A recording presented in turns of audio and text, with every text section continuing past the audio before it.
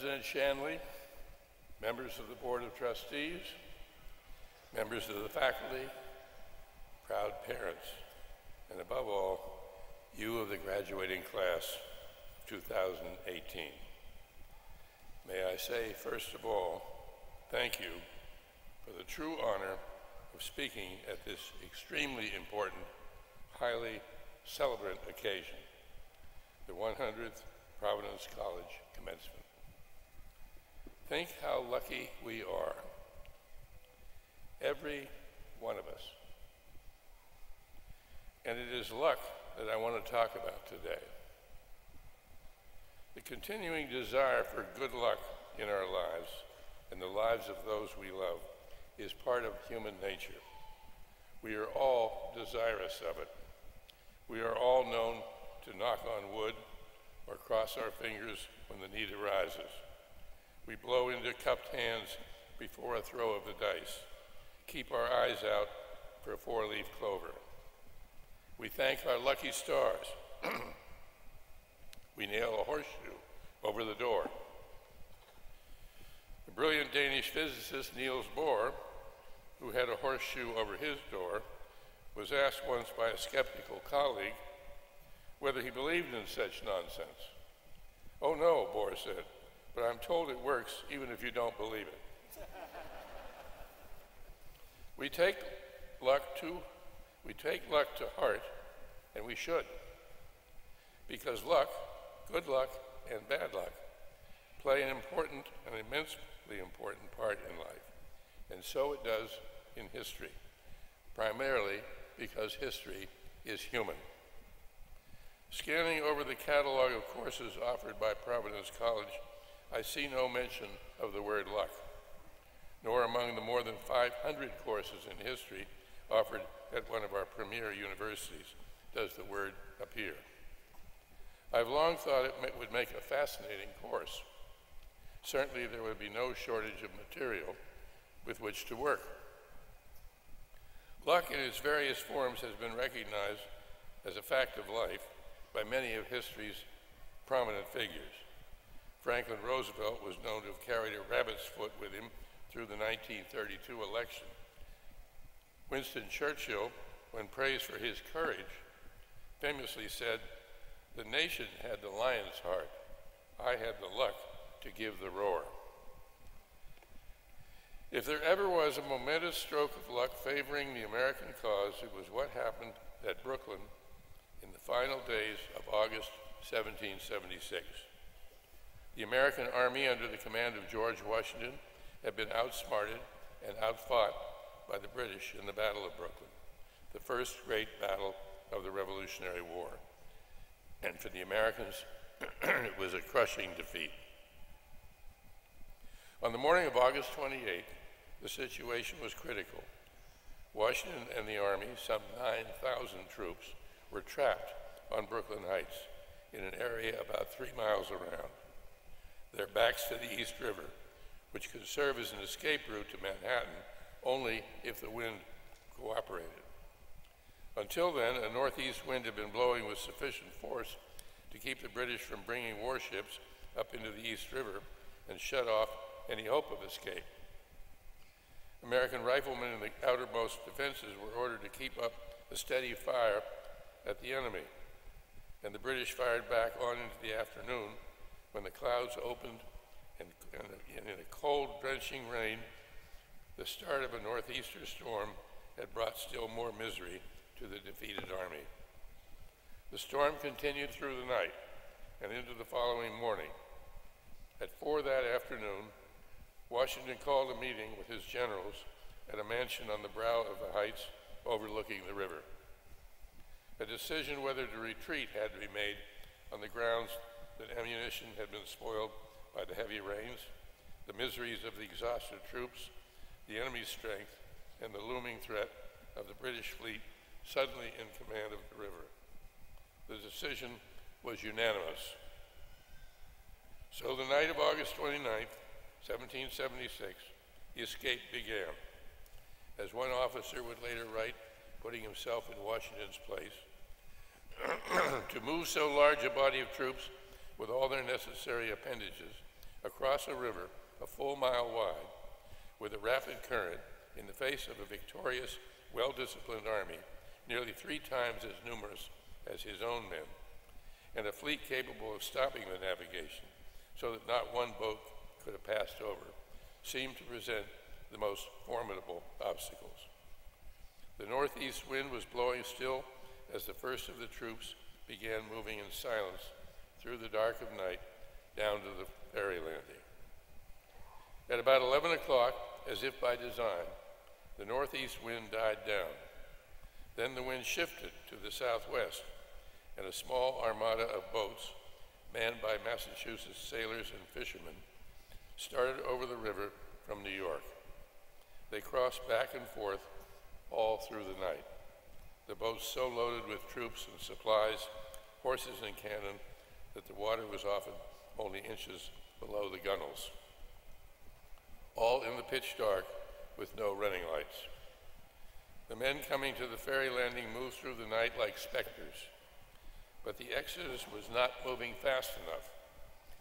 Though nearly morning, a large part of the army still waited to embark, and without the curtain of night to conceal them, escape was doomed.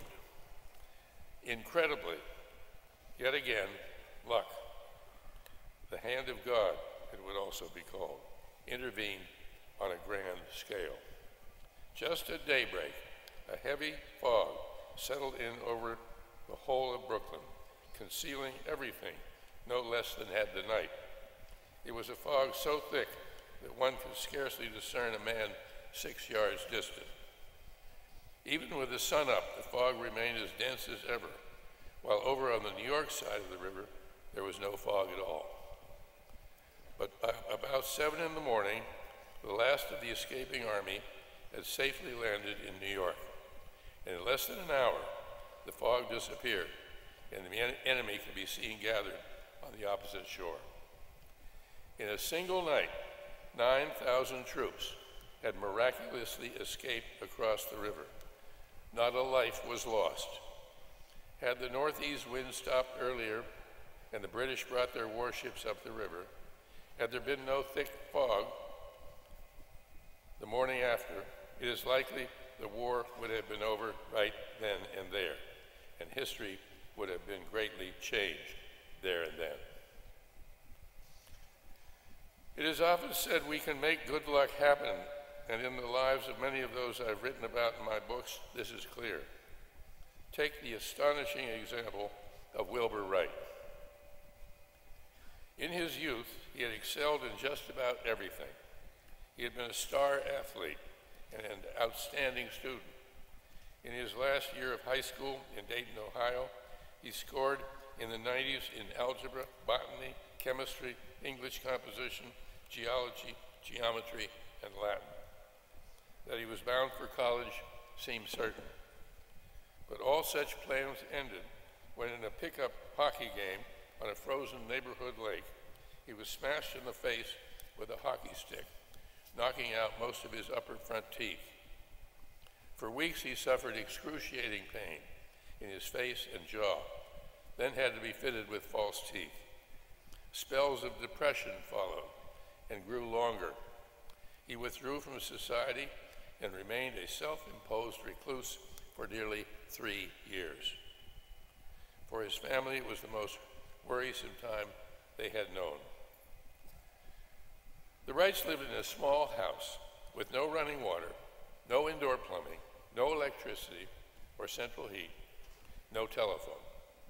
But it was a house full of books. Great literature, history, biography, works on ornithology and theology, all as provided by their father, an itinerant preacher who believed in a liberal arts education at home. It was there and then, in his isolation, that Wilbur set to reading as never before, books of all kinds, and articles, including one on the German glider enthusiast Otto Lilienthal, which led to numerous books on birds. One of these stressed that the way of an eagle in the air must remain a mystery until the structure and use of wings were understood. Like the inspiring lectures of a great professor, the book opened his eyes and started him thinking in ways he never had. Thus, the worst thing that had ever happened to him was transformed by him into the best thing, in that he gave him a mission, a sense of purpose in life that sustained his efforts his entire life. Working with his brother Orville, they changed the world.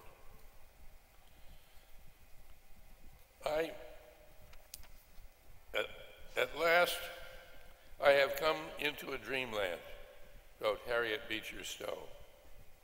In 1853, after the stupendous response to her novel Uncle Tom's Cabin, both here at home and in England, she had had the immense good luck to wind up for a rest in Paris. She wanted her presence in the city kept as quiet as possible. Rather than stay at a fancy hotel, she moved into the home of a friend. Pausing for an ice cream at a garden cafe at the Palais Royal one day, she was delighted to find so many others doing the same. No one recognized the plain little American or paid any attention, just as she wished. What was the mysterious allure of Paris, she wondered? What was its hold on the heart and the imagination? It was when she stood gazing upward inside the Cathedral of Notre Dame that she felt a sublimity she found impossible to analyze or express. It was one of the great moments of her entire life. I myself have benefited immensely, immeasurably from much good luck over the years. It was the discovery of a collection of photographs, quite by chance, in the Library of Congress that led to my book on the Johnstown flood. It was the chance remarks of two friends at lunch one day that led to my telling the story of the building of the Brooklyn Bridge. Lucky finds in collections of great libraries and archival collections have happened for me again and again. The greatest of all strokes of luck in my life was the arrival on the scene of a princess from afar, Rosalie Ingram Barnes, my wife of 63 years, my editor-in-chief,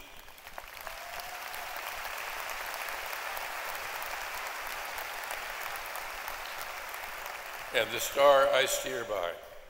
We have 5 children, 19 grandchildren, and lucky they all are, as they know, that she figures so importantly. Rosalie, would you just stand up, please?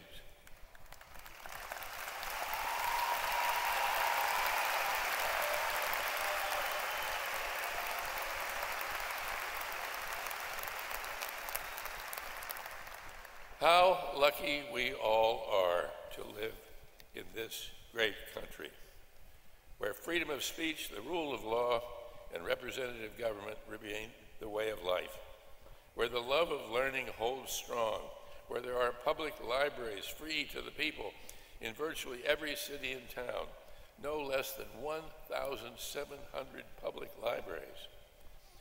The lessons of history are beyond counting. One is that almost nothing of consequence is ever accomplished alone. It's a joint effort. Nor is there or was there ever a foreseeable future, nor such a thing as a self-made man or woman. We are all the result of the many who have helped along the way, who have taught and encouraged us, and who were there, and who such a thing as who have taught and encouraged us, seen to our needs, enlarged our horizons, or are there for us in times of need. Parents especially, and teachers. Bless our teachers. We are all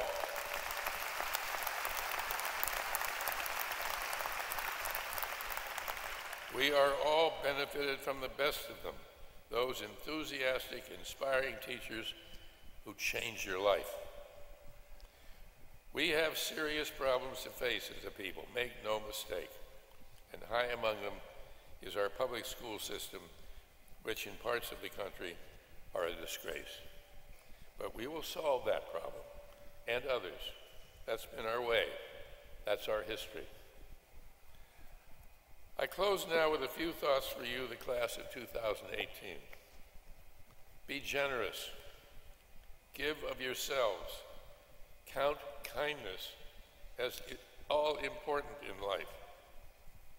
Take interest in those around you. Try to keep in mind that everyone you encounter along the way, no matter their background or station in life, knows something you don't. Get in the habit of asking people about themselves, their lives, their interests, and listen to them. It's amazing what you can learn by listening. Remember that speaking the truth, loyalty, decency, and courage, and character all count. All matter greatly still. Indeed, count more now than ever. We as a nation are experiencing serious bumps in the road. Don't get discouraged. Don't give up. We've known worse times and come through, and we will now. If we never forget who we are and what we stand for. The world needs you, the class of 2018. There's work to be done. Let's never lapse into being spectators only. If you're going to ring the bell, give that rope a hell of a pull. You'll be seeing much of the world, I've no doubt. And please, wherever you go, remember to tip the maid.